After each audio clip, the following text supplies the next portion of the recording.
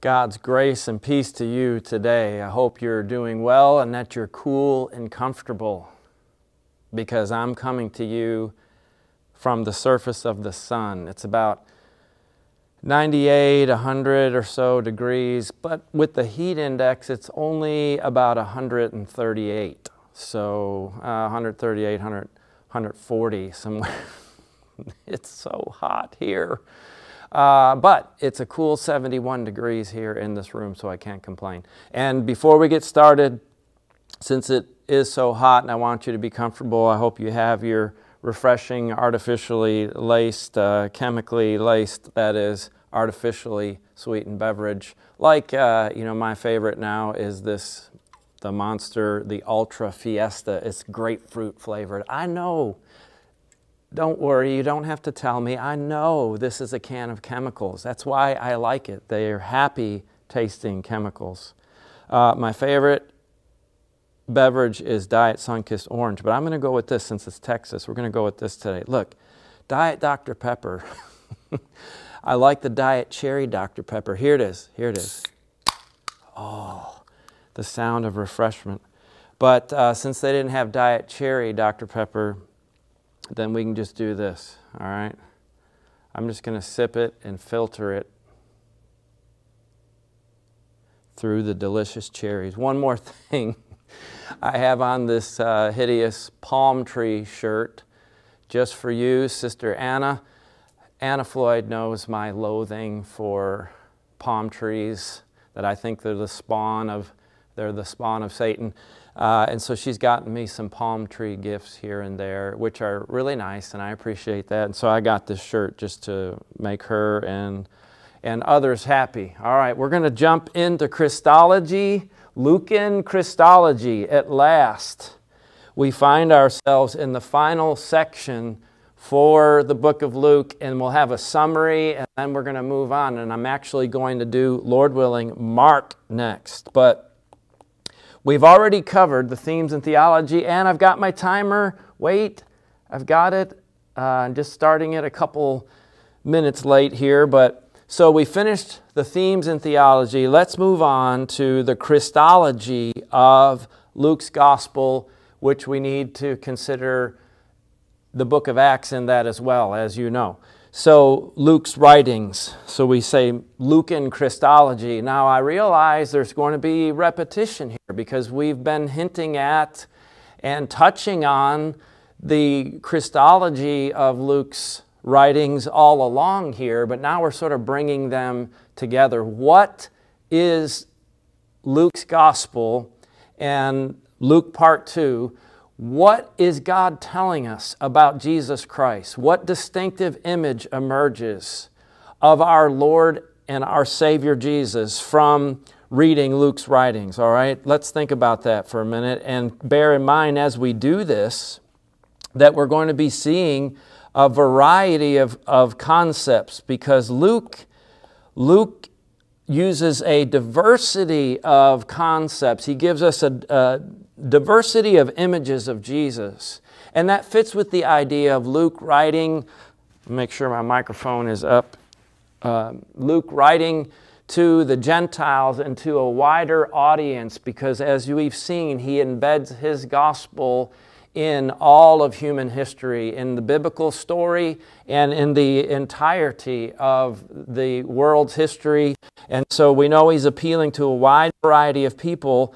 And so it makes sense that he's going to present Christ in a number of different images, and there's some overlapping in these, and there's some distinctions that can be made as well. And so I want us to think about them in the following categories. Now, there are different ways that you could group these together, or you could just list them all separately and make whatever observations you would for each one. But I'm trying to do them under these categories because I think it will be helpful for us to make sense of the depiction of Christ that emerges when we look carefully at all that Luke is telling us about our Lord Jesus. So let's look at these categories. Let's think about what they might be. And again, this is just the way I've decided to categorize them, and you might think of other ways. Whoops. So let me take that out of view here. These categories for thinking about Christ. I'm going to look at just a general area that would be a good summary way to think about what Luke tells us about Jesus, and then look at some Hebrew categories that emerge from Luke's gospel and his writing in Acts. And then see also some Greek and Greco-Roman ideas about Jesus that I think there are some there. We're not going to spend as much time on that. We're not going to get to that in this class. But we will tack on a few things about that, and then we'll be able to have the summary of Luke's gospel next time, Lord willing. So first of all, let's categorize what we're about to look at under this general heading, where these might sort of capture all that we're seeing about Jesus, or we could just think of them as a good summary depiction of Jesus. And one of them is that Jesus, of course, is Savior. That Luke uniquely emphasizes Jesus as Savior. Of course, as we keep saying all along with so many of these things, all of the Gospels present Jesus in some way, to some degree, as the Savior. But it's in Luke's Gospel we find, and in the book of Acts, Jesus is explicitly identified as the Savior, and there's a special emphasis on that. The Greek word soter for Savior. He's the Savior of all men. Notice I've got a little footnote here because I guess it's considered sexist now to use the gender use the gender as, what's the term I want? Generic for all people. So I've got a little note here. Let's see, I can zoom in on it there. My little footnote is by men, of course, we mean all people, both men and women. But because that's considered sexist, the way we would say it now is Jesus is the Savior of all people. Okay.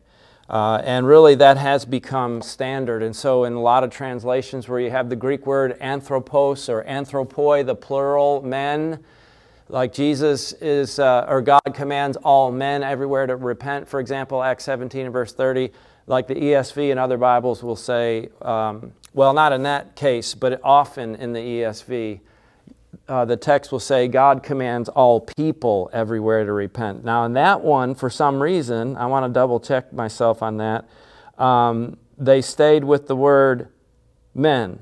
No, they do have people. So God commands all people. Well, it's the Greek word men. But they know it's being used to refer to all people, men and women, and so they simply use the people. I think that's sort of a capitulation toward because of the influence of radical feminism on our culture, but that's becoming standard, and so eventually we'll use that without even thinking about that. All right, so, but I had to get it in, see, I had to mention how it irks me. I feel better now. I hope you do too.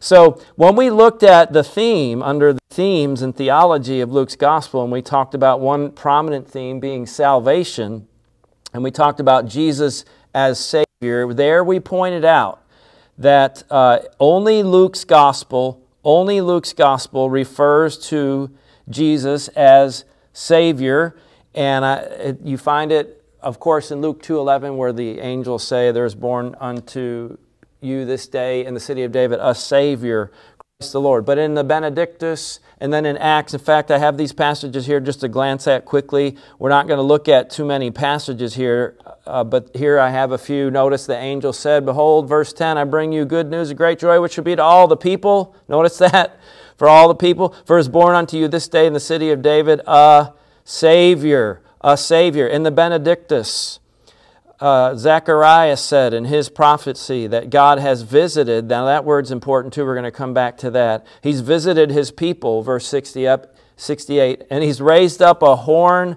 of salvation. So He refers to Christ as the horn of salvation, another way of saying that He's Savior. Then in the book of Acts, He's explicitly affirmed as the Savior, where Peter says to the Jewish leaders in Acts chapter 5 that God, verse 31, God exalted Him to the right hand as leader and Savior to give repentance. There's another Lucan theme and how repentance is linked to the forgiveness of sins. It's so great to see all this coming together now, isn't it? Yes, I know you feel that way. And then later when Paul's in Antioch of Pisidia, he says about David, of this man's offspring, God has brought to Israel a Savior. And then Paul shows, that Savior is for all the world. And he did it as he promised. Notice, repentance again to all the people of Israel. Oh, so much that we can see now coming together from all that we've been looking at, right?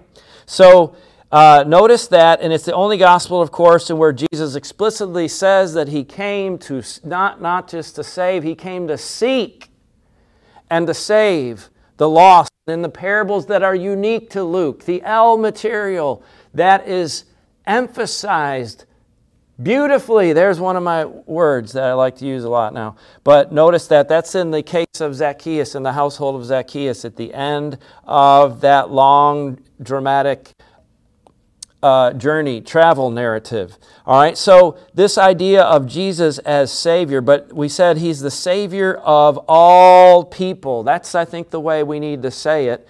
And we covered this when we talked about salvation, as one of the themes of Luke's writings. We said Luke emphasizes over and over the Gentiles. Remember, writing to a Gentile audience. He's writing to Theophilus. And of course, he's writing to all, Jew and Gentile, we said, who are familiar with the Scriptures. But we can see how his writing broadens to really emphasize the inclusion of the Gentiles. So we talked about that back then. And so when we think of Luke's Gospel, to say, well, what is Luke, how is God showing us His Son in Luke? Well, He's showing us that Jesus is the Savior of all people. And as I said, and Strauss holds this, and I think this is a good way to say it, that you can consider that basically a good summary description for the many faceted depiction of Jesus in Luke Acts. All right, Jesus, the Savior of all men. Now, Jesus as Lord, Kyrios. Jesus as Lord of all. Wait a minute, not sure what that is. What is this over here? Let's get rid of that. Cut. Let's go back and start over. No, I'm not going to go back and start over. He's Lord of all. And then once again, we know the other Gospels refer to Jesus as Lord. But this is a favorite one. Well, Luke uses all the titles for Jesus that are found in the other Gospels. So we find them in Luke as well. But this is one of his favorite. He uses it more than it is in the other Gospels, but what's especially significant is Luke, there's something that is a glitch that is making that text appear on every page. Oh boy, I hope that isn't part of the save file.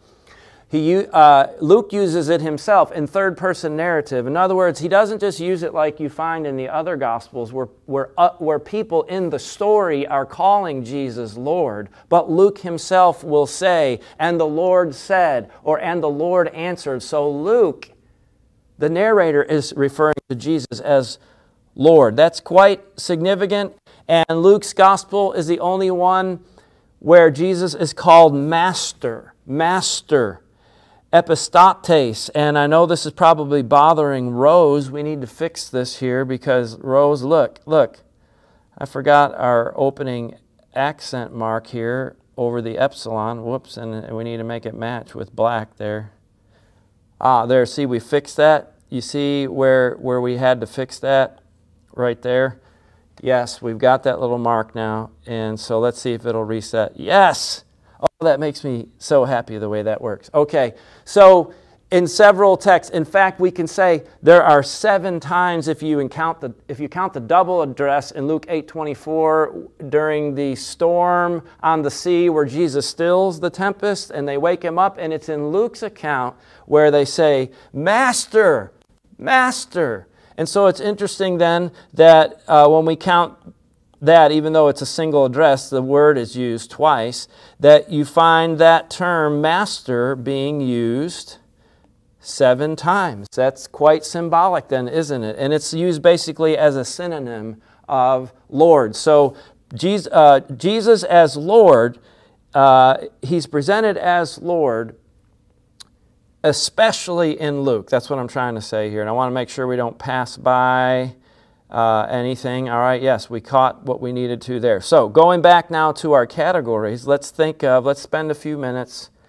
to think of these Hebrew categories in which Luke depicts Jesus. These Hebrew categories, that is, in Hebrew thought, forgive me, I'm playing around with some of this text here just to emphasize a couple things.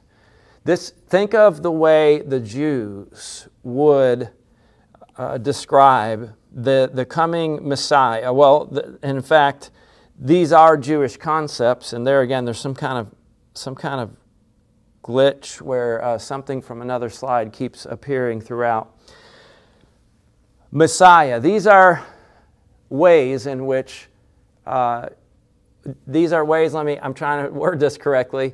This is the way the Jewish mind, these would appeal to the Jewish mind. These would be understood in the Jewish context, let's say it that way, as opposed to then later when we think of him presented in Greco-Roman terms, like as a philosopher and teacher and things like that.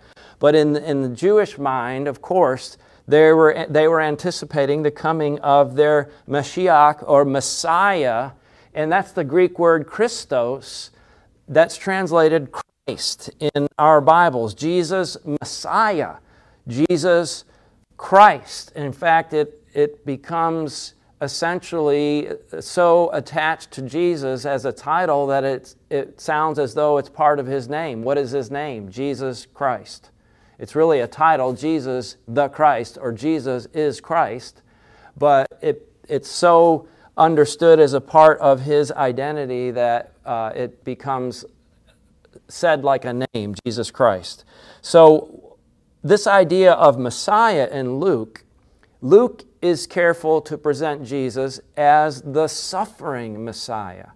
Of course, Jesus says in all the Gospels that it was necessary for him to suffer, for the Son of Man to suffer, but not in the way that it's said in Luke's Gospel. And in fact, he brings this out in such a way that I'm going to make this a whole nother category. I was going to make this kind of a subheading under Luke's presentation of Jesus as Messiah.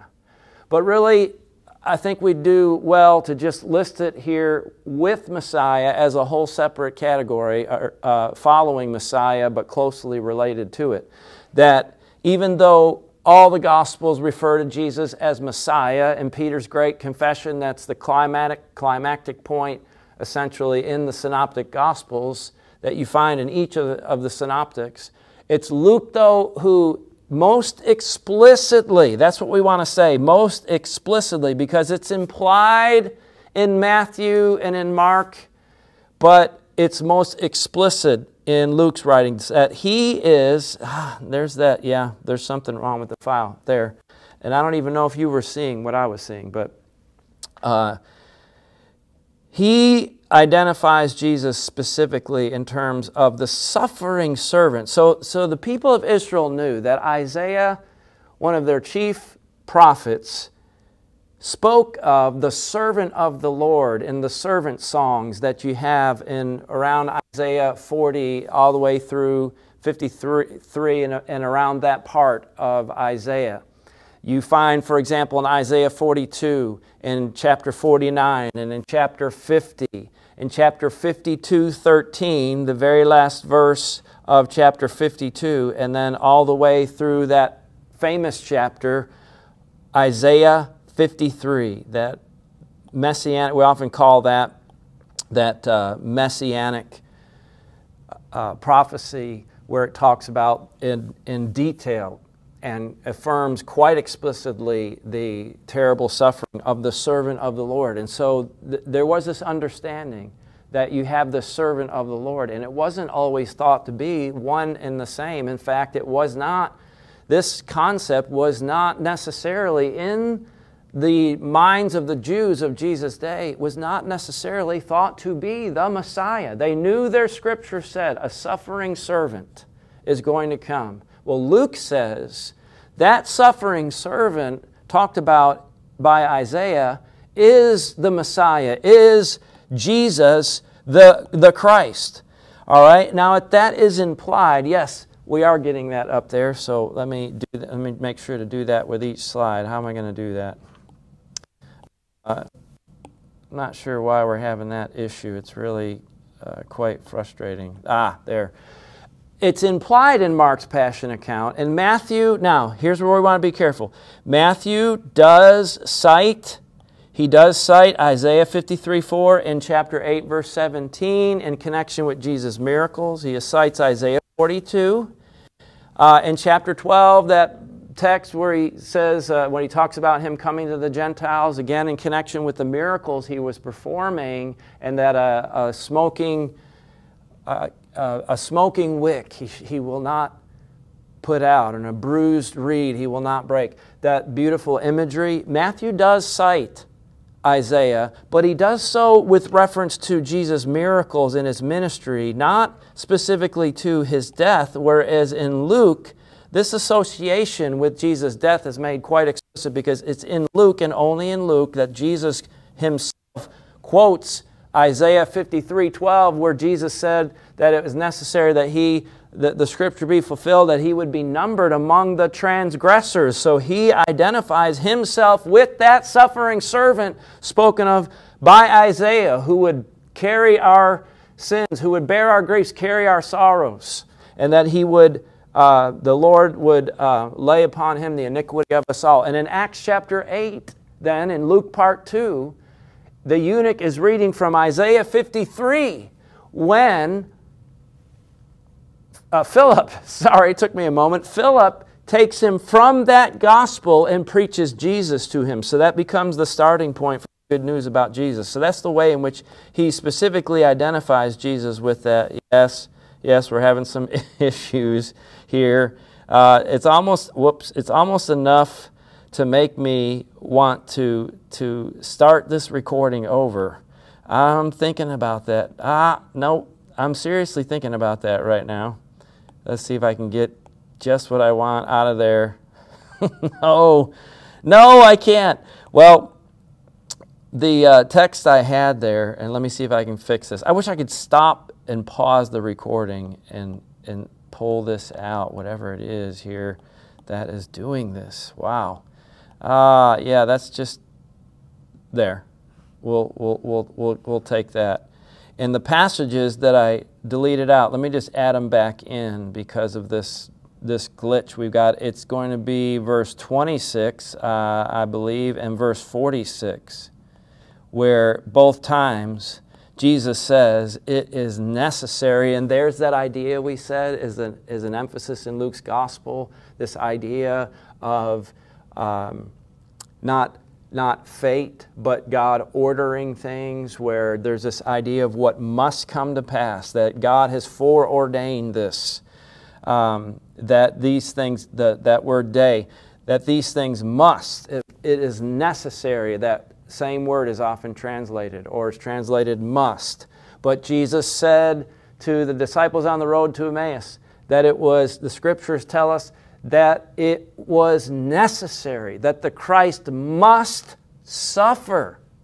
And then later he repeats that when he is speaking to the disciples before he ascends, and how the scriptures speak of how the Christ, the Messiah, how the Messiah should suffer.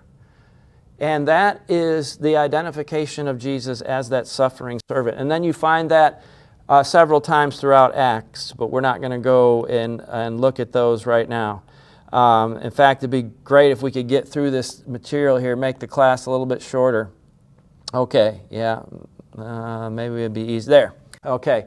So now, another concept. Jesus, the Messiah, not just the Messiah, the suffering servant, talked about in Isaiah. And he's also depicted, and this may be really a primary way in which Luke presents Jesus to us, as the prophet who's like Moses, like Elijah, who's mighty in word and deed. He is a prophet, and in fact, he's not just a prophet, he is the prophet who has come from the Lord. And in Luke's account, this idea, when God would send a prophet to his people, it was thought of as God coming to visit his people with a word from the prophet was coming with a word from the Lord, and that was a type of visitation from the Lord. And in Luke 1:68, that passage we just noted, in the Benedictus, Zechariah talks about God coming to visit. It's finally coming to pass now that God is visiting His people.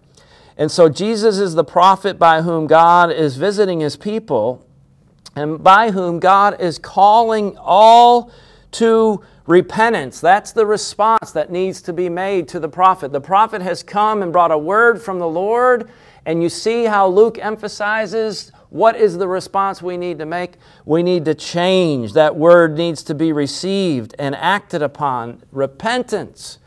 And God, through Jesus, the prophet, this prophet is like the prophets of old. He's calling the people to the vision of life that God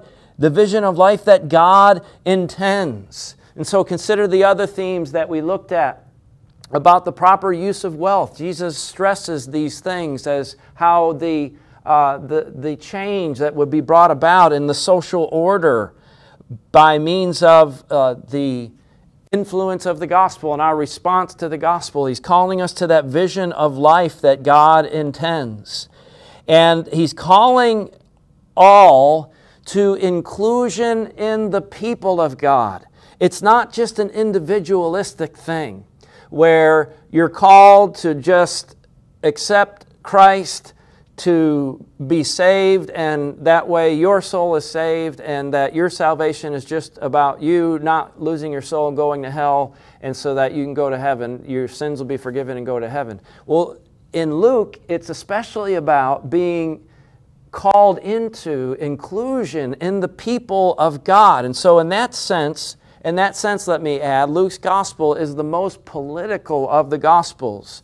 Certainly more than Matthew and Mark's, in the sense that it's emphasizing the social context, the social reality that comes about when the reign of God is seen in this world. And that's where table fellowship comes in. That's where we see so much emphasis in Luke, where Jesus is having meals with people and Jesus is teaching things about the kingdom of God through parables that are in the context of meals. So we looked at all of that. And so it's about being restored to a right relationship with God as a part of the people of God. And so think of those themes that we emphasized along that line, and how that all comes together now. We see that Jesus is presented as that prophet calling us to that vision, calling us to that kingdom, to those, to be a part of those people, the people of God. Let me get there. Okay. All right, now in Jewish categories, what do we find? A prophet, what is expected of a prophet? A prophet is someone who's filled with the Holy Spirit. He's someone who speaks God's word, but not just that comes and brings a word from God, but brings a vision of how God's people should live. That when they're under the influence and the reign of the Word of God, it creates a certain kind of life and a certain kind of world, a just order, where we're all brought in together equally, and we're all striving to share what we have to meet each other's needs. All those things that we looked at under the themes in Luke's Gospel. To live in accordance with this call, the prophet is expected to live a lifestyle commensurate with what he's calling the people to live. And he's someone who would perform mighty works and mighty deeds among the people. And of course, Luke shows that Jesus fulfills all of those things.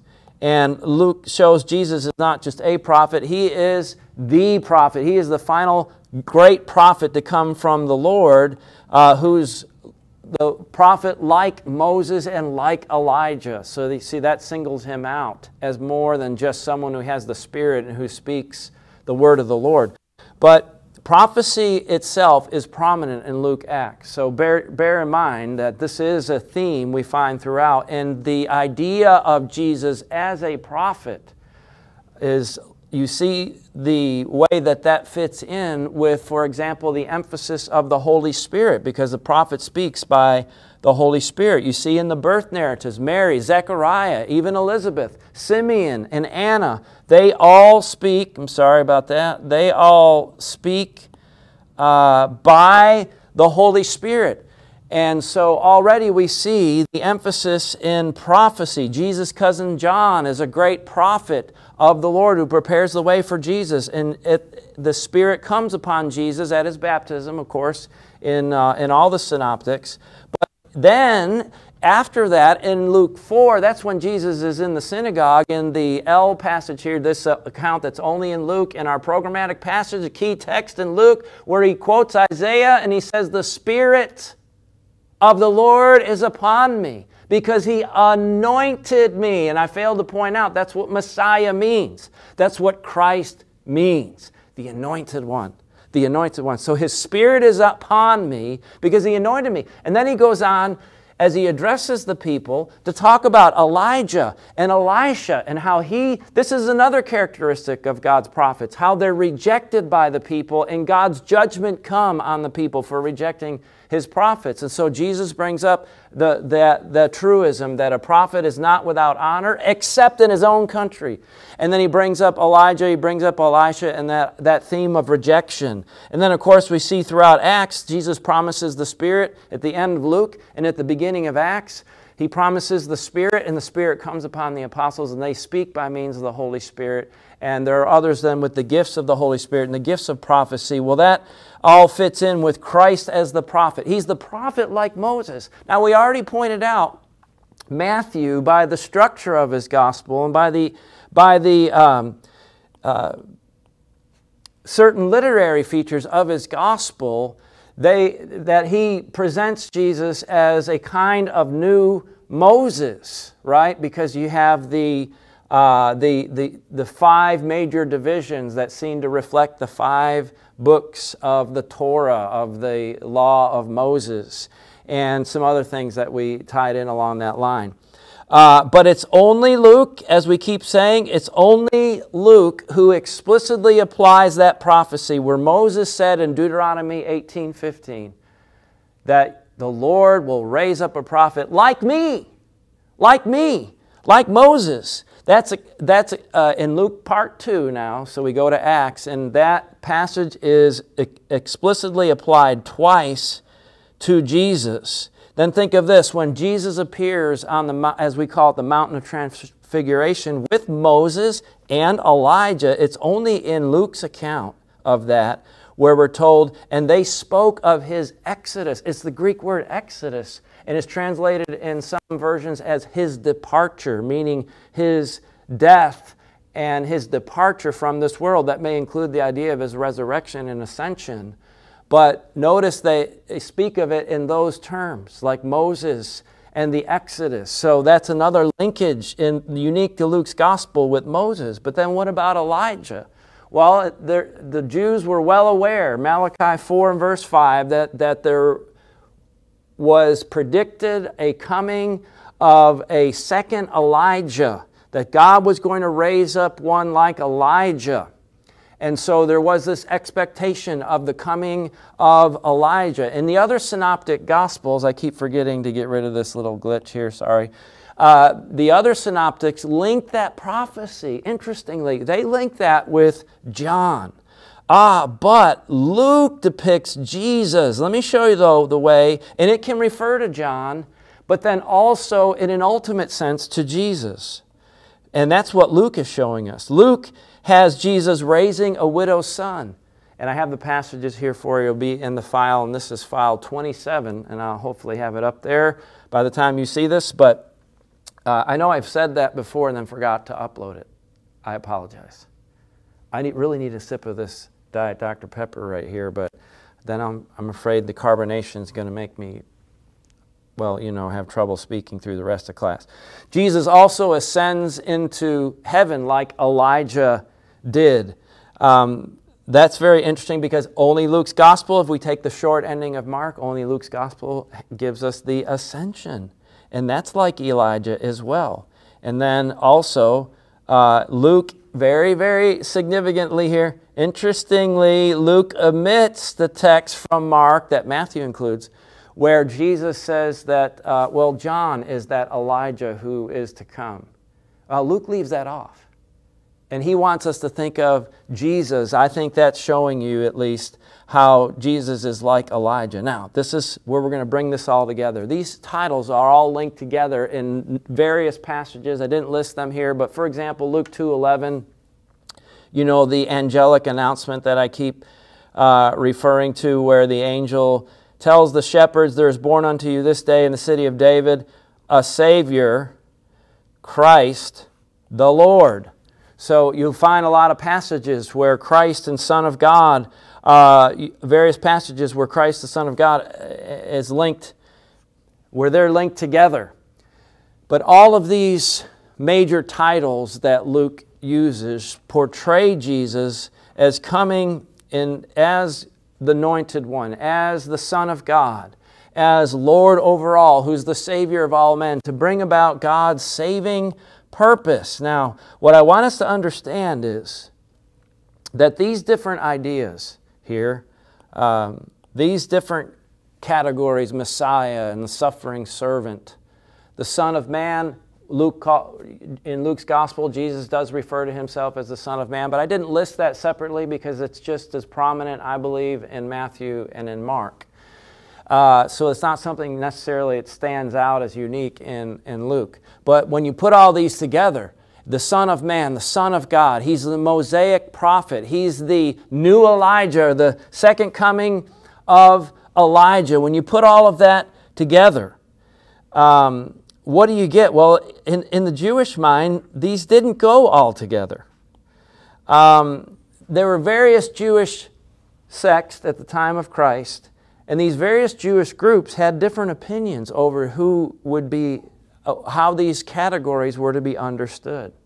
And so they understood them differently, and as far as the knowledge that we have of the Jewish groups at Jesus' day, that none of them associated these titles and what God would fulfill through these titles in one person. That, as we pointed out, they thought, well, a one's going to come who is the prophet, and then you have the suffering servant is identified in Scripture, and there are different opinions over what that referred to. And then, of course, the Messiah is going to come. But this is what I want to make sure we understand, because it's a very, very powerful and important point.